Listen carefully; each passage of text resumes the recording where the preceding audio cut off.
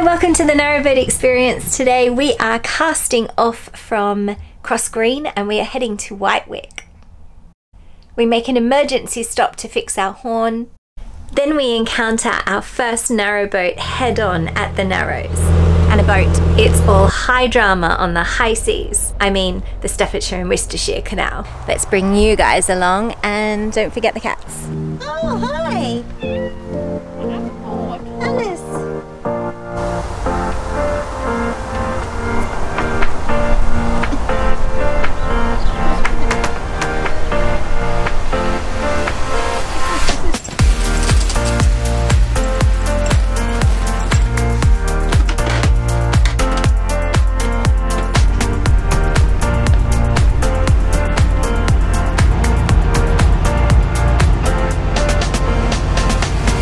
We moored up just before the anchor in last night, which was the absolute best spot. If we had kept coming down the canal, we would have found the visitor moorings, which had rings. Yeah.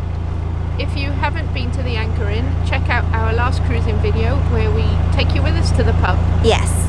There'll be a card up now.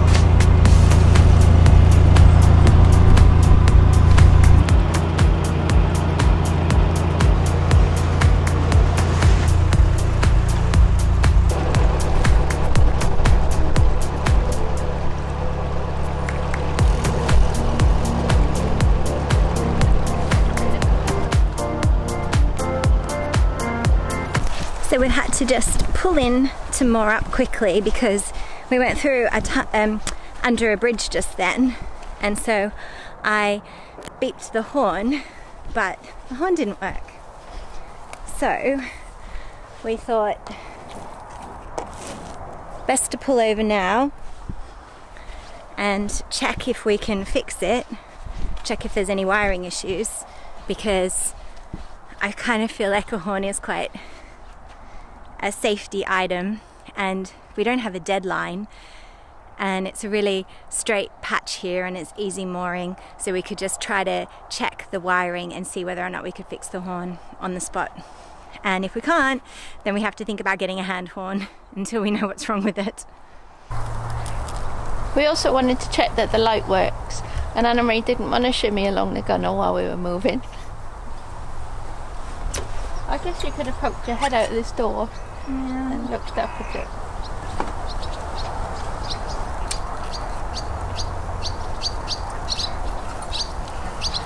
Ordinarily I would use a multimeter for this job, or voltmeter, whatever they're called. But one, I can't find it, and two, I don't think it worked last time I tried it. And I couldn't find the spare batteries. So I have an LED strip light that I'm going to connect to the wires to make sure that power is still getting to the horn.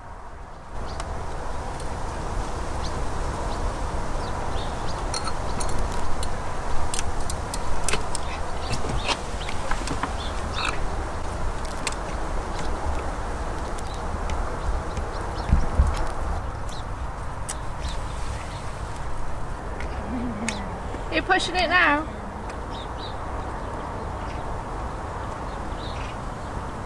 Are you pushing it now? Yeah.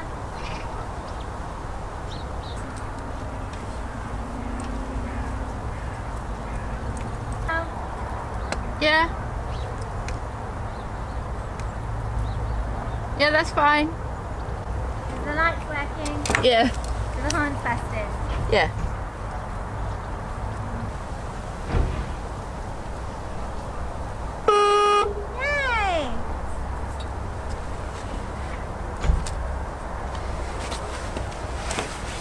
It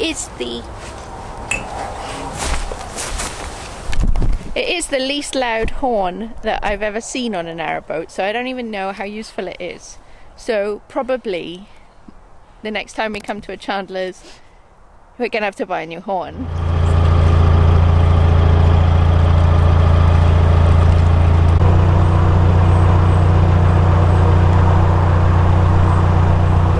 We are just passing under the M54, so another nod to people who are travelling on the motorway. If you step off the motorway, or if your car goes off the motorway, into a smaller lane and then a smaller lane, and then you get out of your car and you get onto the towpath. It's lovely. Nice bit of art. It's actually quite novel being onto the motorway, and I don't enjoy it. This guy likes it.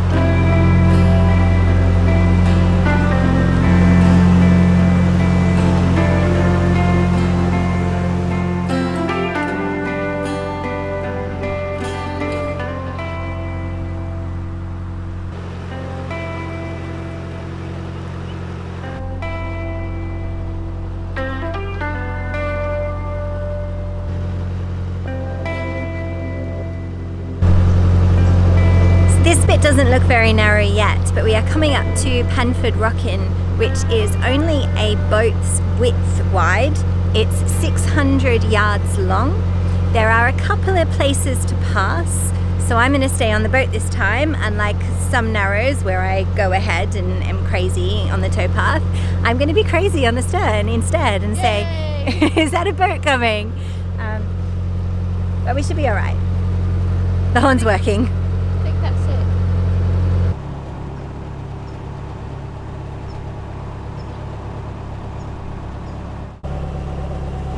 There's no sign to warn of the narrows along this stretch of canal. Obviously they spent all of their money on the signs about the murders in Rugeley and had no money left over for the informative signs for this section of canal. It's also not as narrow as Anna Marie made out.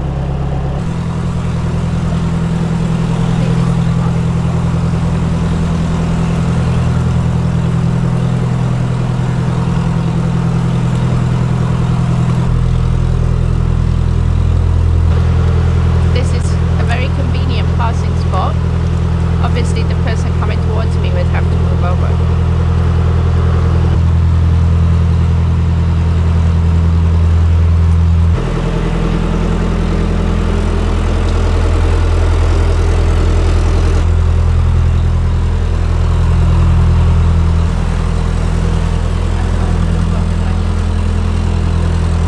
This is very cave-like. This is the sandstone that they had to cut through, and this is why they decided to only cut one boat's width wide. They just didn't have the technology at the time. I love the fact that we haven't widened it.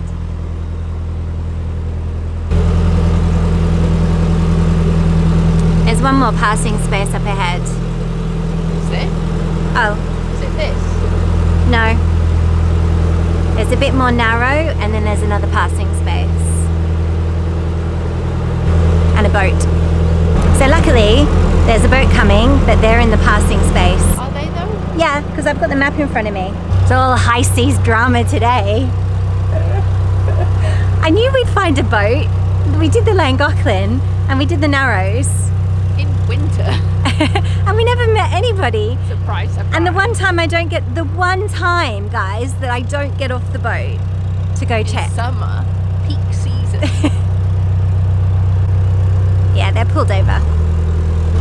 The boat actually has quite a bit of power in these Narrows, not like in Llangollen where it feels a lot shallower and you're fighting against a current. This is 10 feet deep, so you have enough kind of propulsion to move you along. Is it 10 feet deep?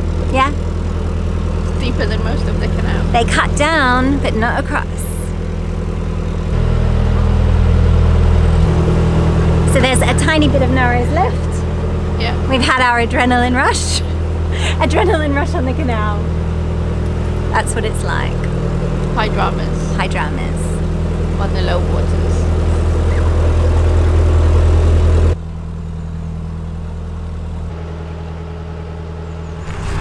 So we just had a quick stop for Morrison's, which is about 15-minute walk that way. And as we were walking back, we passed on the canal side the owners of Narrowboat Holly, who shouted out hi, and they left us a present on our boat. So we'd like to say thank you to the owners of Narrowboat Holly, who we also have boat envy for.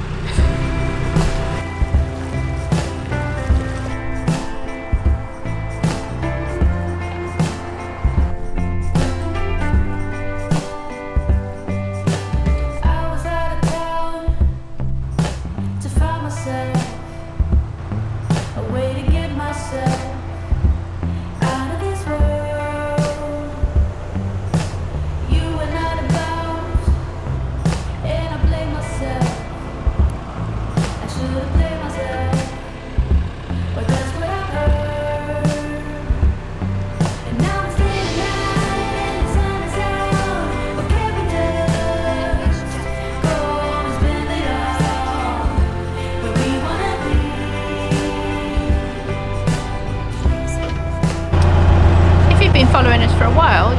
we recognise this stretch of canal, and that's because we have done it before, because we came up down the 19 locks at Wolverhampton, turned onto this canal for a very short time, and then nipped up that junction just there onto the Shropshire Union last autumn.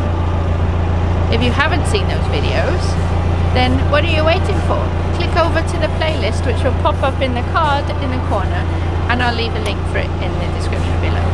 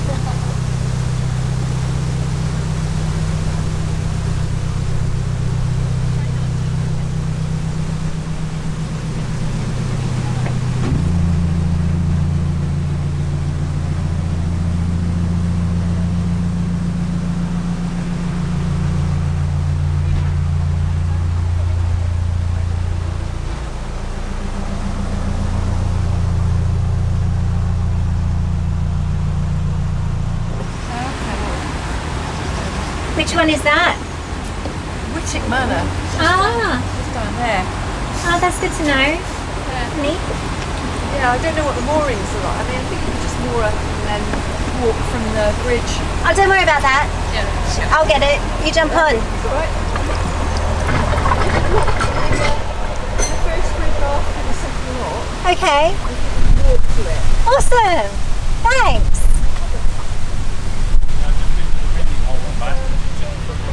Okay. Alright. We're going to check out the National Trust property tomorrow then. Yeah. Thanks.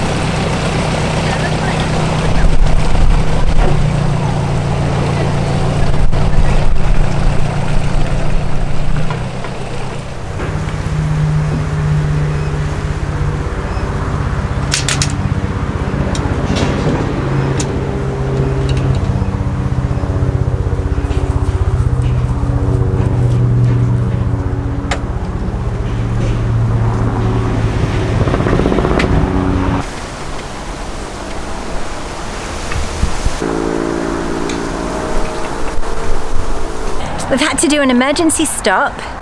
Not far from where we originally intended to moor up, but maybe about 10 minutes. It's at Wightwick Lock. We have on good authority from a man that we met at the lock that there is a National Trust property just through this hedge. Through the hedge? So we have decided to moor up slightly earlier and pop in and pay them a visit. Tomorrow or Wednesday. We'll show it to you this week sometime though, I'm sure. So this is an ideal time, if you haven't already, for you to click the subscribe button, because surely you do not want to miss Through the Hedge. Thanks for watching. Thanks. Bye. Bye.